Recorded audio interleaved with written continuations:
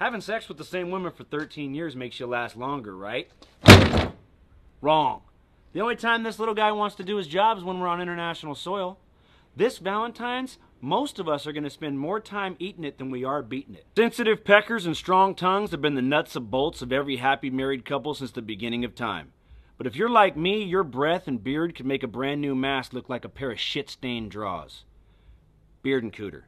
Keep it fresh, keep it the best. Also, look out for Beard Cooter for everyone with hair so long it can fit in their butt crack like a thong. Inflation and tax season got brothers out here doing things they don't normally do. I might not got much of a beard, but I do got a nose. Now the 150 pounds she put on during the pandemic got her ovaries down there smelling like a pair of sweaty balls.